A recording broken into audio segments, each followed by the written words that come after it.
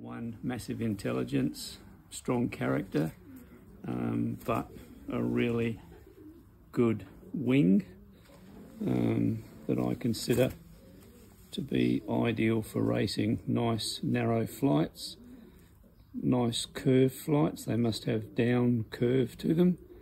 After many hours of hard flying, you don't want them to be straight. You want them to be strong enough to support that. Good long squared off feathers underneath the wing, those two feathers there. And one thing I always look for is the very top tail feather. The central quill must be closer to the left than the right of the actual feather. And most of my long distance birds have that. I'll just grab another one and show you that as well. So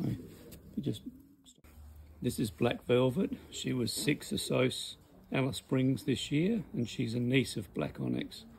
And again, you can see those flights, long and narrow curve in the flight.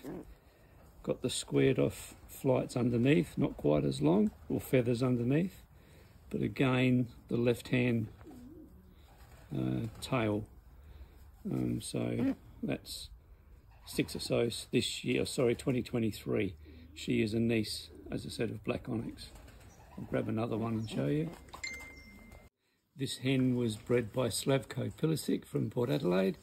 I purchased her to fit in with my family, with the black family, and again she is the ideal long distance pigeon that I look for. You can see by the type of wing, the long wing, the flights again curved, the squared off tail feathers underneath, and the left hand tail.